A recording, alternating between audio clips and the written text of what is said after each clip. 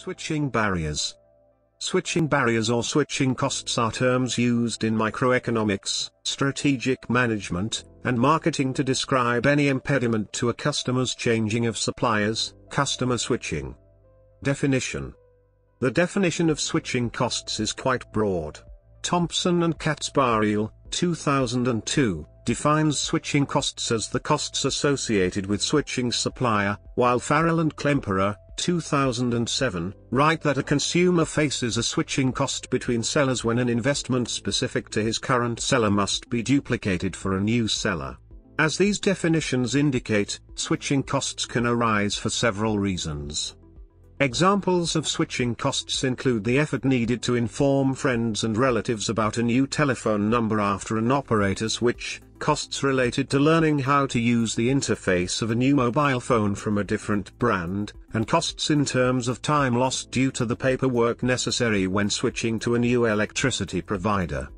Types of switching costs include exit fees, search costs, learning costs, cognitive effort, emotional costs, equipment costs, installation and startup costs, financial risk, psychological risk, and social risk. In the marketing literature, customers face three types of switching costs. 1. Financial switching costs, for example, fees to break contract, lost reward points. 2. Procedural switching costs, time, effort, and uncertainty in locating, adopting, and using a new brand/provider. And 3. Relational switching costs, personal relationships and identification with brand and employees.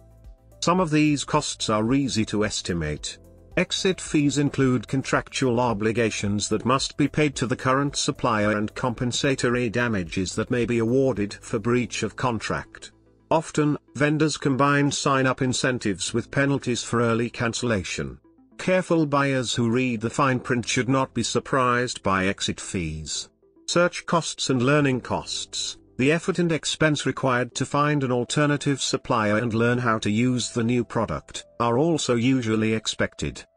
On the other hand, the psychological, emotional, and social costs of switching are often overlooked or underestimated by both buyers and sellers. Gorville, 2003, lists several rules of thumb to help understand why many consumers do not immediately switch from a product they currently use to the latest innovative improved product, even if the cost difference is minimal.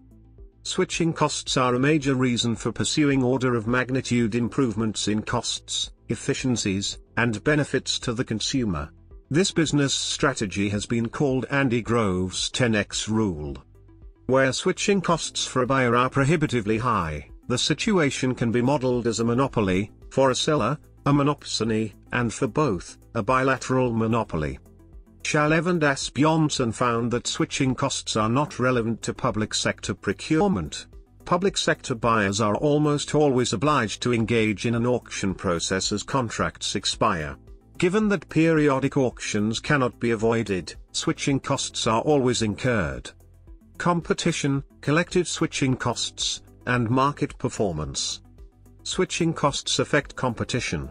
When a consumer faces switching costs, the rational consumer will not switch to the supplier offering the lowest price if the switching costs in terms of monetary cost, effort, time, uncertainty, and other reasons, outweigh the price differential between the two suppliers. If this happens, the consumer is said to be locked into the supplier. If a supplier manages to lock in consumers, the supplier can raise prices to a certain point without fear of losing customers because the additional effects of lock-in, time, effort, etc., prevent the consumer from switching. QWERTY example. Competition is also influenced by collective switching costs, especially in markets with strong network effects. Collective switching costs are the combined switching costs of all users in a particular market. For example, the QWERTY keyboard layout illustrates the difficulty of collective switching costs and the problems associated with coordinating an escape from a collective lock-in. Since its adoption, alternate keyboard layouts have been developed and used, for example the Dvorak layout. Individuals and firms who perceive an alternate keyboard layout as more efficient may still be dissuaded from choosing it on the basis of switching costs. New users who have to choose between QWERTY and another layout may favor QWERTY because it dominates the keyboard layout market. Individual lock-in leads to collective lock-in as network effects drive more and more new users to adopt QWERTY and prevent current QWERTY users from switching to another layout.